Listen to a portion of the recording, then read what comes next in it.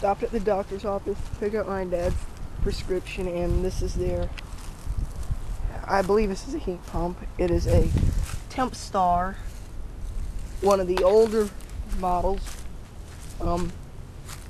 It's a heat pump.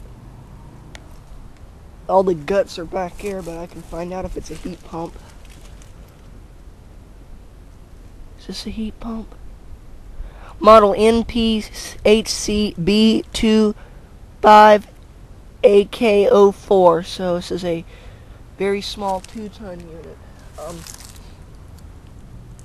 That was the model number. Serial number L8914799493. So it's 1989. Package heat pump. Alright, this is a heat pump. So this is a very old Tempstar package heat pump, and let me make sure there are no more. Yeah, that's the only one. Oh wait, no, there is another one. Oh, it's one of 2 ductless systems, a unknown brand heat pump. I don't know what brand it is, and then there's a Daikin inverter, which is actually running heat pump. So yeah, it's a 1.5 ton.